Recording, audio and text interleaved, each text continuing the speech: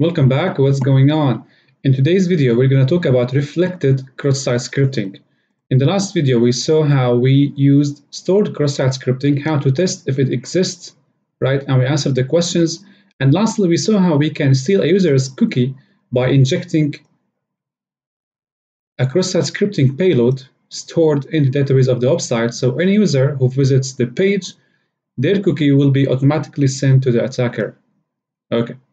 Now, how about what's the case with reflected cross-site scripting? So with reflected cross-site scripting, we have to answer two questions. As you can see, we have to craft a reflected XSS payload that will cause a pop-up saying hello, and we have to craft one that causes a pop-up with the machine IP address. We know how to do that, but what if we want to use reflected? What if the website is vulnerable to XSS, only the reflected type? So you cannot just craft XSS payload and store it in the website because it is not vulnerable to stored XSS. In this case, we want to use the reflected cross-site scripting. We want to grab the user cookie using reflected cross-site scripting. That's what we will do in this video. So we grab the IP address and we navigate to the remote host target or the target remote host. So I guess I have forgotten my VPN and my proxy running. I'm gonna disable the proxy from the last video. Fast. And I was right, no proxy apply, okay. Right, so we go to the target. And that's it. So here we're gonna talk about reflected. The last video, as I said, we talked about stored. So in reflected, the options are only grabbing the IP address as you required, displaying phrases, and most importantly, we want to grab the user cookie. Okay, so as required by the questions, we have first to test if the page is vulnerable to reflected cross-site scripting. So we have to look for a search form. So this is a typical search form.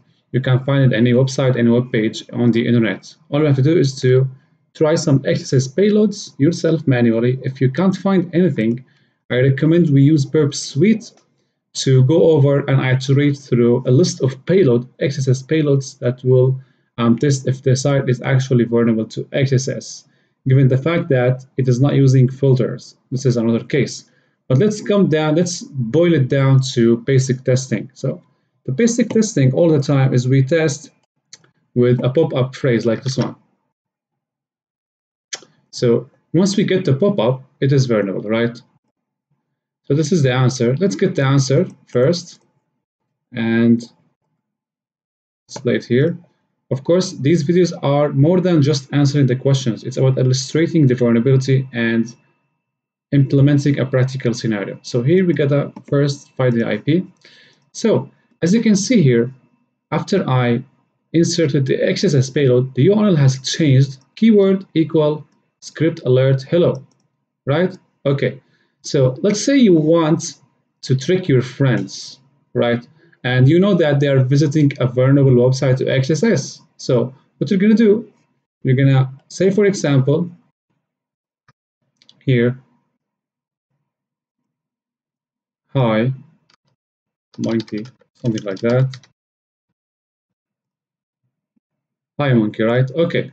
So you take this URL. That's how reflected cross-site scripting or reflective, works. So we take the URL, right, as is, and we send it to the victim.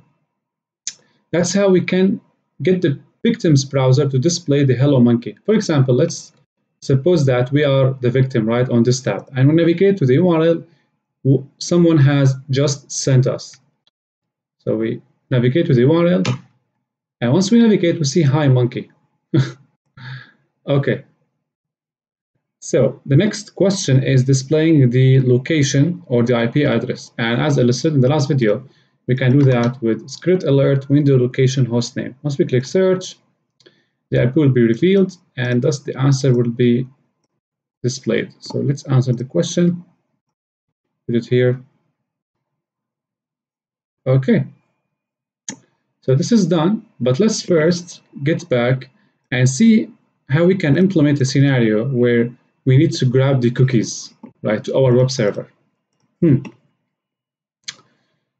For For example, in a practical scenario, what we're going to do, we're going to first establish a web server running. For example, sudo python 3-m http server. So I am now the attacker, and I know that a certain website has or is vulnerable to reflected cross-site scripting. What I want to do here, let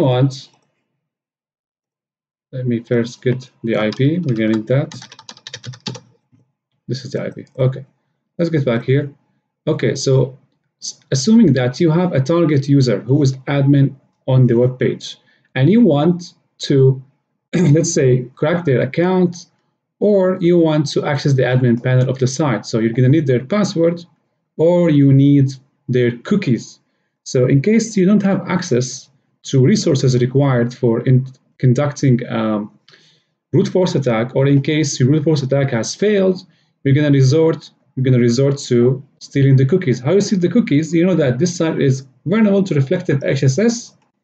So what we're going to do here, you're going to craft a URL like this one, but instead of popping up an alert, we're going to make the browser send us back the cookie. How are we going to do that? We're going to need an XSS payload that displays or reveals the cookie, right? So instead of that, or here, we're going to type this. So this is the XSS payload that will display the cookies. All of you notice, as I guess. So here we're going to go back, grab our IP address,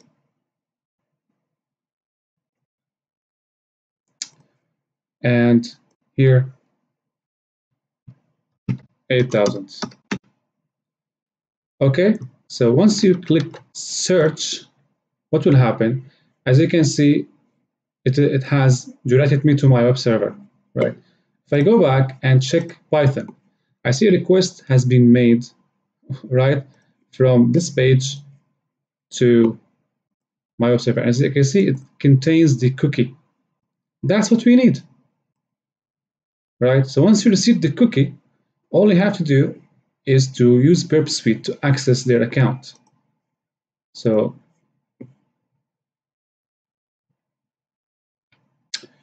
okay, let me grab Jack cookie. In the recent example, let me disable now or keep it. So this is my cookie, right? We want Jack cookie, who is the admin user on the system. So we're gonna get back here. All right, so here we saw in the last video that we stole Jack cookie, right? Who is the admin on the website. Now,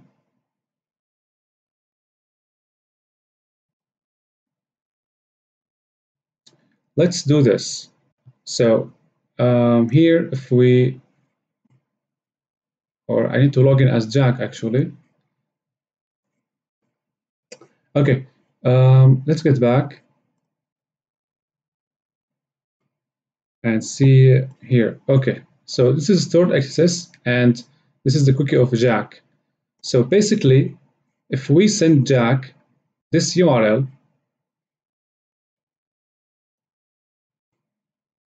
just a second. Okay, as you can see, if Jack clicked on the URL, right, their cookie will be here, will be sent to us. I think this is very clear.